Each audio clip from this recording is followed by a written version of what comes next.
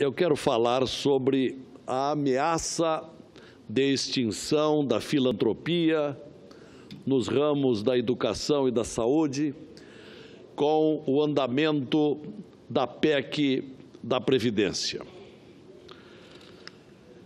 E começo lembrando sobre o significado etimológico da palavra grega filantropia. Significa amor à humanidade. Na atualidade, significa o ato ou o propósito de dedicar-se a ações que acolhem o ser humano em suas carências ou necessidades. Portanto, são instituições que se identificam com o ato de assistir o ser humano nas áreas em que o Estado não o alcança, na saúde, assistência social e a educação. Portanto, num país de tantas desigualdades, a filantropia é muito importante e é indispensável. O termo filantropia no Brasil adquiriu um sentido técnico-jurídico específico. Refere-se a entidades sem fins lucrativos, que atuam na área da assistência social, que compreende saúde e educação, e a assistência social, estrito sensu, abrangência esta chancelada pela jurisprudência do Supremo Tribunal Federal.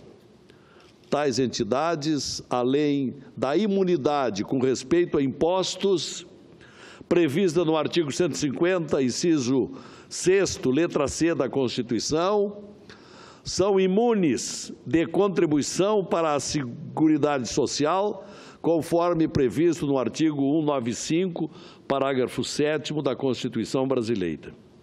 Duas observações importantes.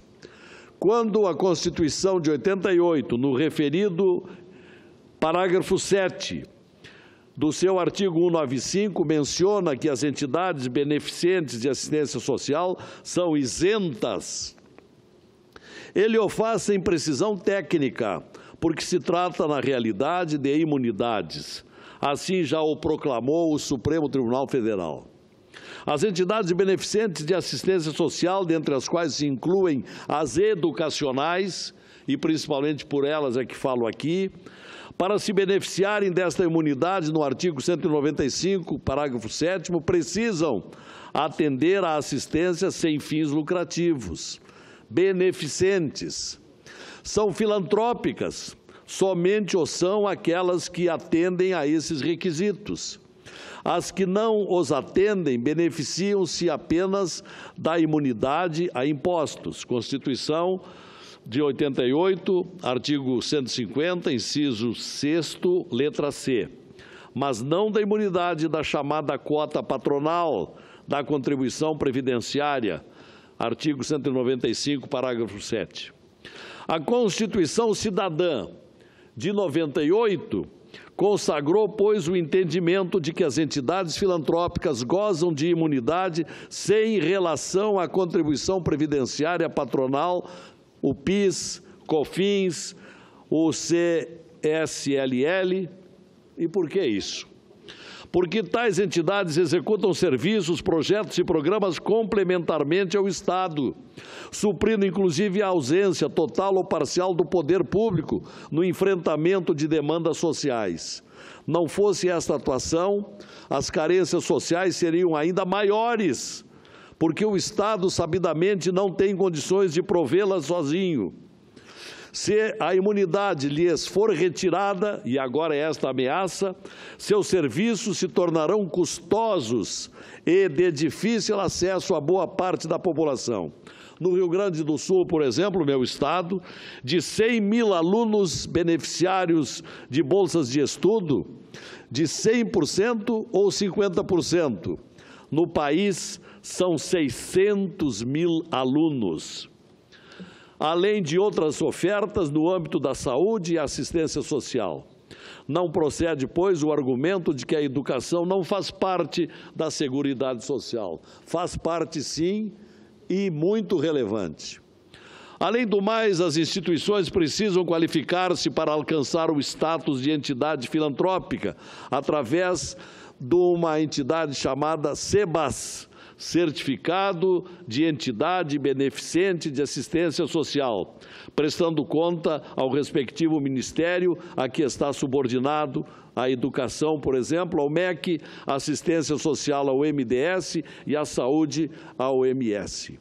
A legislação é rigorosa com as entidades e o descumprimento acarreta a pena de descredenciamento e, consequentemente, a perda do benefício.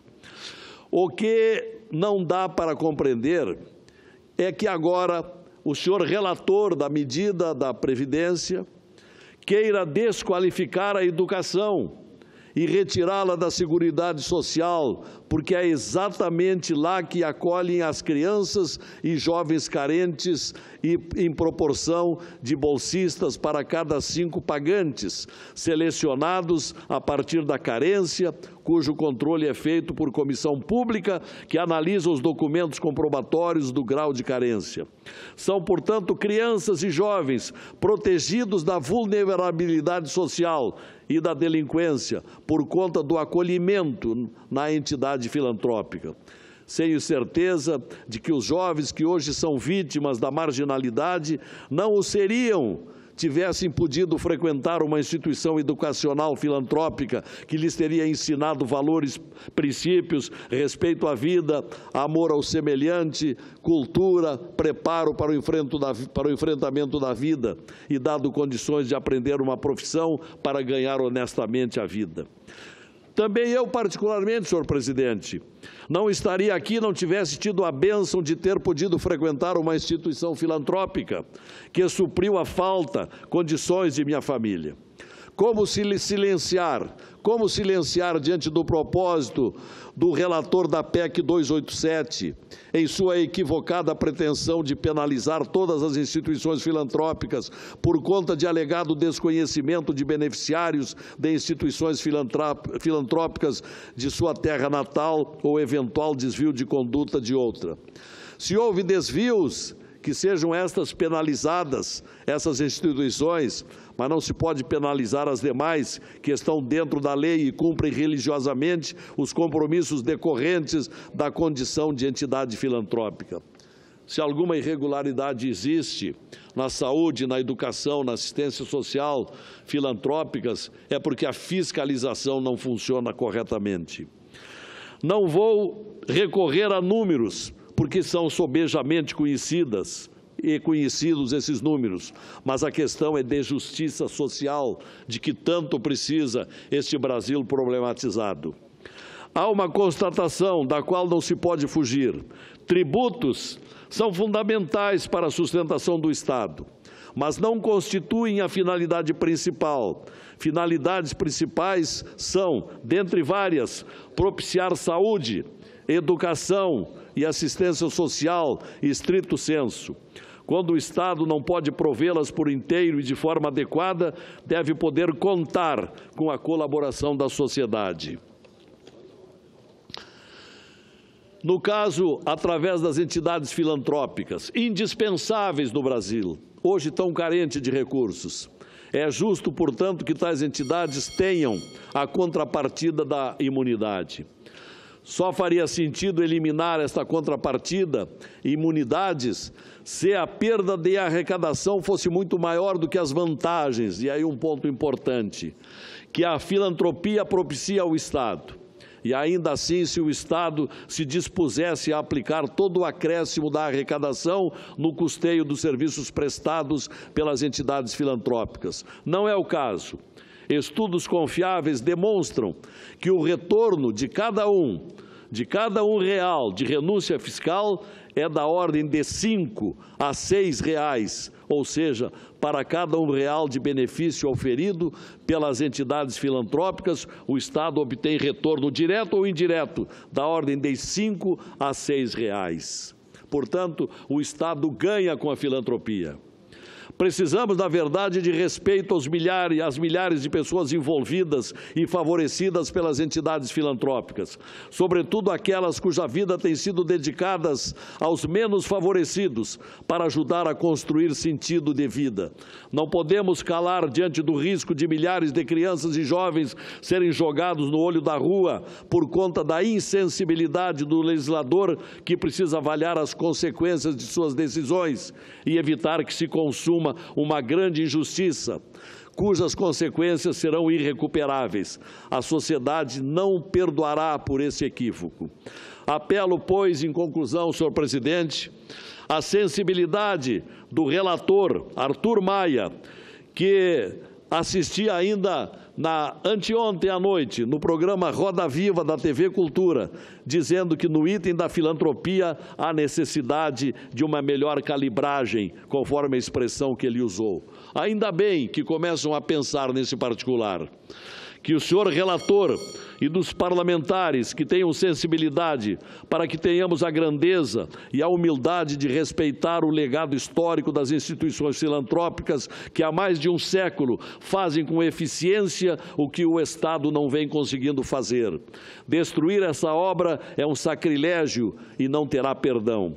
Eu espero que tenhamos suficiente inteligência para não consumar esse erro histórico que nos envergonharão para o resto de nossas vidas. Era o apelo que eu queria fazer. Tenhamos sensibilidade para encarar este item da pretendida reforma tributária. Que não haja o fim da filantropia na saúde, na educação, na assistência social. Obrigado, presidente.